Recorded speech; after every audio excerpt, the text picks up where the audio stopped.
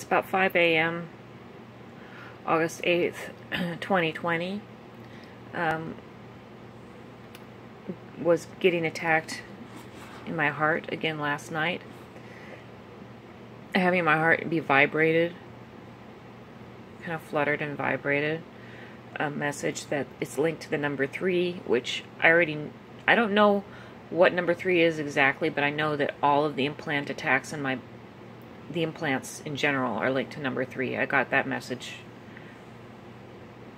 I think I've gotten that message as far back as 2018, definitely by 2019. I know that I think that number 3 is linked to the FBI as well as to hospitals, but I don't know everything about it. I mean, I don't know much about it. Linked to the Empress card and tarot. And why they would attack me in this way is not clear. I had a dream last night suggesting that the attacks to my heart, at least last night, were linked to this idea that I'm going to, okay, I'm going to read it. Well, first of all, I was given almost like a title in the middle of the night because I had written something about on my Twitter account about an authoritarian, totalitarian type of government running beneath the veneer of democracy, and so the title comes to me: how an authoritarian state can be or is running under the veneer of democracy. So maybe some people don't think that this is actually what's going on. Some people actually believe that this is a democracy operating as advertised. I don't know how they would believe that because they are not behaving like they believe that, but apparently that's something I need to explain a little more. Also, my dreams were getting erased last night. Some issue with masks. So I've been sewing, last night I was sewing metal nose pieces into my masks. I don't know what that was about because that got erased. It might, yeah, I don't know. It might have to do with the metal seeming like an implant or something like that. Some issue with natives falsely believing I'm here to steal their land, which is like the opposite of my interest. My total interest always has been that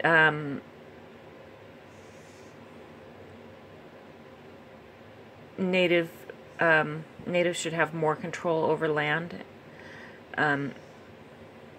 They should have control over watersheds and things like that. I'm aware that this whole situation is built by people who are really experienced at setting people against each other. And they want to start race wars. That's one thing they want to do and are doing. I mean, trying to do. And you can see that they are manipulating not just, they're manipulating white supremacists, but they're also sending out agent provocateurs into, the Black Lives Matter movement and things like that. This group has set native groups against each other, especially with regards to land, and the Hoopa-Yurok land issues, I think, are endemic of that, as so are the Hopi-Navajo land issues. I don't think any of that was an accident. When you take, in the case of the Yurok and Hoopa, you give one group more access to fishing and the other group more access to land, in a situation where they're originally more balanced, and so then, people are perpetually fighting each other over these resources that are now scarce.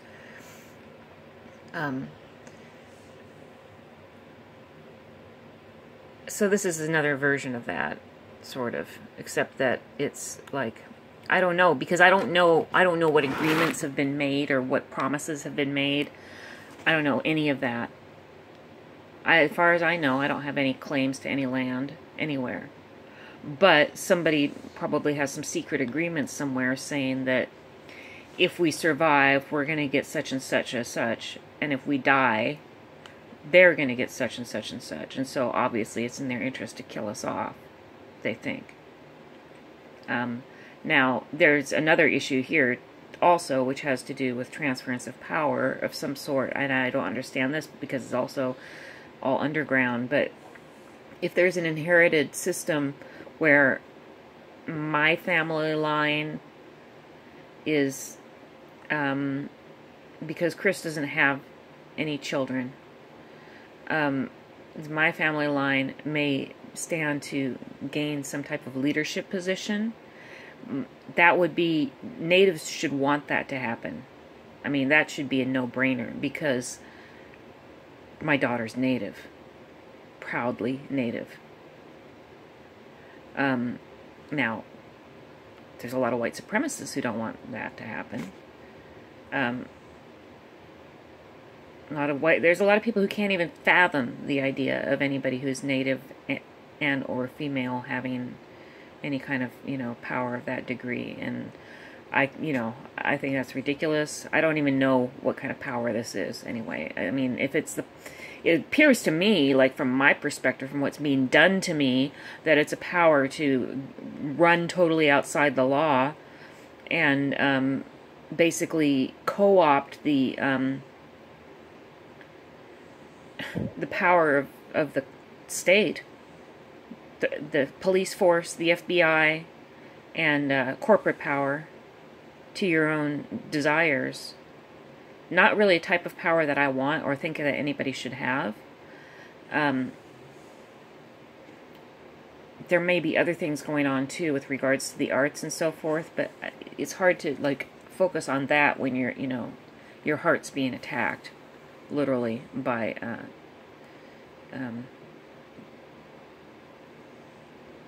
people who are either operating under the protection of the police or without being held accountable by the police and justice system.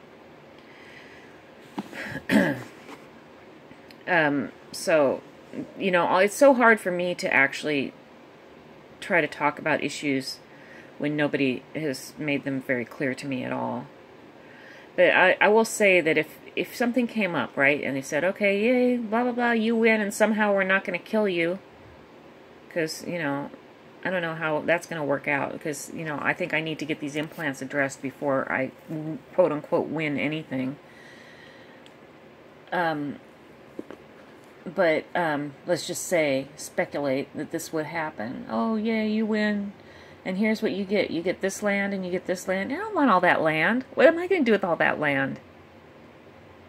Might be one thing if I had 8 kids and, and I was young, and I don't know. I mean, even that's not even an if, so we're not going to put that on the table. I don't want a bunch of land. It would be nice to have a little bit of land to live on. It might be nice to have a house and a garden. But if there's a bunch of land in play,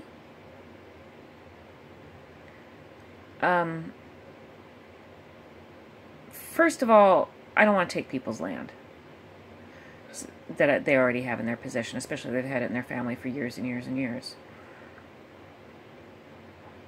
And I've said that already, but I don't know how many people hear what I say or what they hear exactly. And then as far as land in North America, okay, I don't know. I mean, if there's land in play, I don't even know if it's in North America or other countries. But as far as land in North America specifically, like I said, it would be nice to have a house, a garden, to be able to have enough money to buy your own little piece of land, just like people do. But especially if it's potential native land, like, land near a reservation, or, especially if it's land near a reservation, I wouldn't take it. In fact, if I took it, I would give it back to the natives. And in fact, when I thought that this was going to be resolved way back, and I was always thinking about that. Like, I wish that I could buy these pieces of land, like this ranch that was for sale near the, when the Dakota Access Pipeline was going on, and the oil company would just buy up this land when it was for sale, and then try to run the natives off of the land, and I would want to do the opposite. I would want to buy the land and give it back to the tribes. And I thought about, fantasized about being able to do things like that. If I were given land like that, I would give it back to the tribes.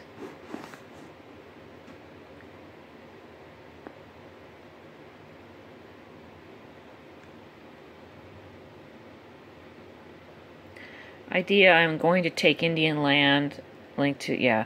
I'm not going to let these people play me. Why would you let these people? I mean, I can understand why people would have anxiety about that.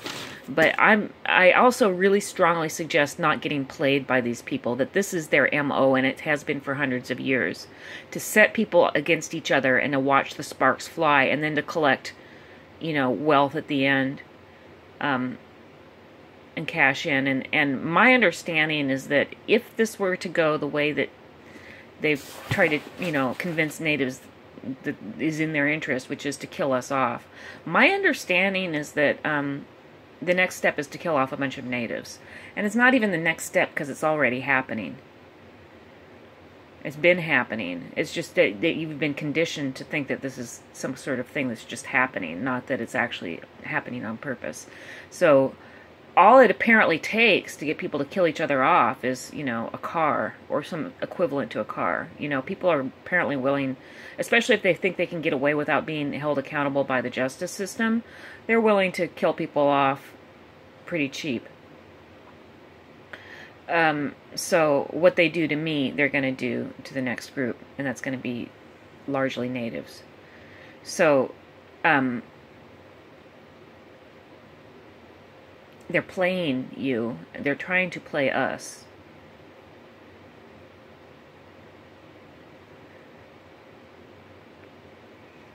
I am not going to take native land. No way.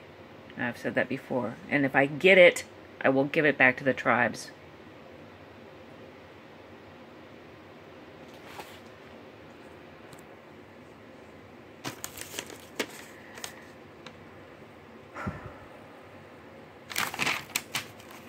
I don't expect, I really have a hard time seeing that any kind, especially if there's nothing in writing. I don't know if there's anything in writing or not, but I have a hard time seeing that any kind of land transfer is going to happen unless there's agreements that are in writing. Land is, people hold on to it too hard, but like I said, you can,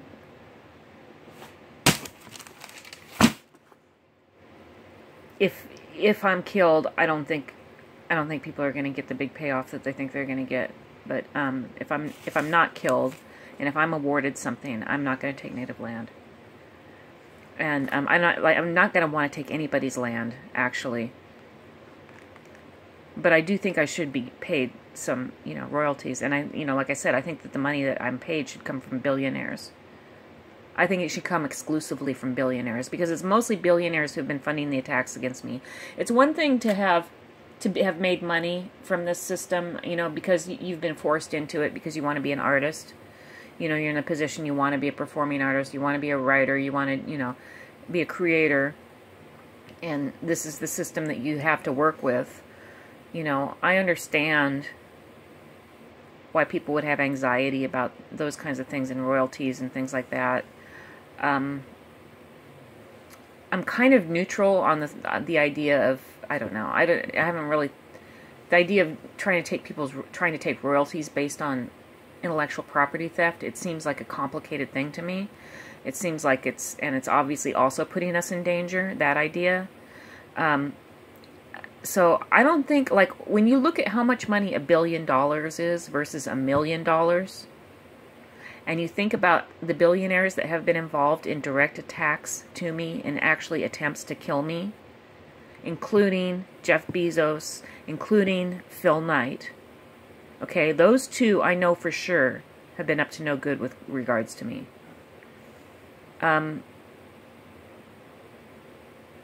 Somebody should take their money. Now, unfortunately, I don't know that anybody has the guts to do that. But, it would not be like a scrape on these guys' knee. Especially Bezos. He could lose $1 billion and he would never notice it as anything. He could, he could lose $10 billion and his life wouldn't change. because he only has gotten this money in the past couple of years. That's who should be targeted as far as getting paid, the billionaires. Now, I don't know who has the guts to do that. If I were given some like great kind of power, that's what I would do. I would focus on just the few top people of this, get some sort of, you know, system in place so that they can give up a little bit of their, you know, outlandish amount of wealth and leave everybody else the hell alone and put it in writing if that's what it takes and go on with our lives. All this other stuff, I don't want to scrabble. I don't want to scrabble over people who are in need with things that they should have, including land. And I don't want to take families' land away from them. Well, I mean, what a good way to, like, foster resentment against your family for generation after generation after generation is to steal someone's land. I'm not into it. I don't want to put my daughter in that position. I don't want to put anybody in that position.